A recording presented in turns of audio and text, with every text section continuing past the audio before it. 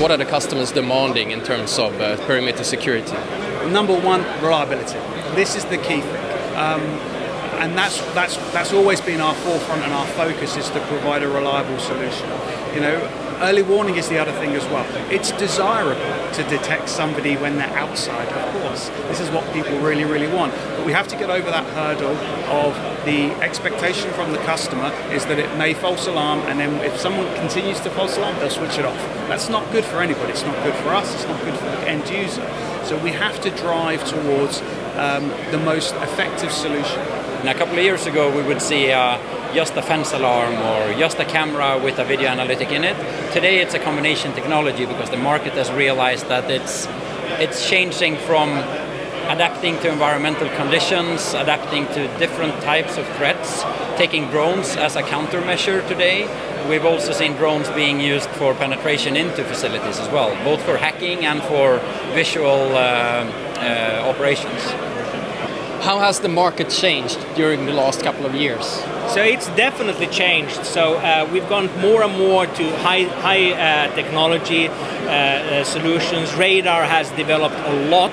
And also video surveillance. So it's been for the last 10 years or more, we had video analytics where we've used video analytics to see if, you know, it's a person or a dog or a bird that's getting into the area. But one of the problems with that has been that there has been tons of false alarms. Now with artificial intelligence, you can actually take away all the false alarms and get a lot more accuracy. So that's one of the biggest areas where we've seen development.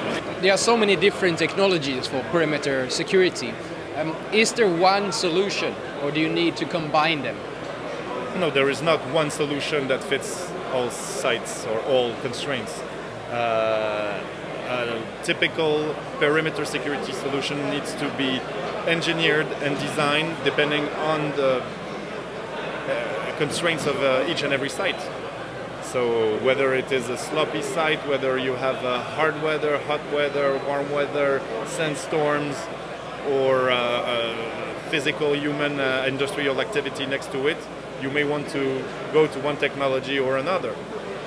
Obviously, you need to combine perimeter security with high-end sensors that provide reliable information from the CCTV system to be able to video confirm what is happening. So I don't see any reason why in the future you would be using only CCTV.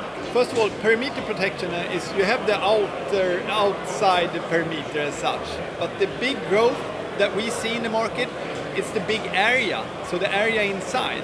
And to be able to do that, you probably would like to set up maybe thermal cameras on the outer perimeter, and the inside area could be a radar, for example. And you want these different technologies to work together. And that's what we're talking about, different type of sensors that are aligned. Do you think cameras will take over the whole market for perimeter security? Yes, I actually think they will. There will always be some certain specific customers whose demands are kind of specific for their environment. But otherwise, cameras today, you always need a picture to verify what kind of intrusion you have. So yes, I think cameras will take over in the future. Will camera have an increasing role? I think it will when we start to use more of artificial intelligence, but only to a certain extent. Because let's take, even though you have a fantastic analytics around, you take a drone or a bird, you can make a drone look like a bird or something like that. So you can fool the systems one way or the other. So I don't think that any of these solutions will be 100% the only one and the others disappear.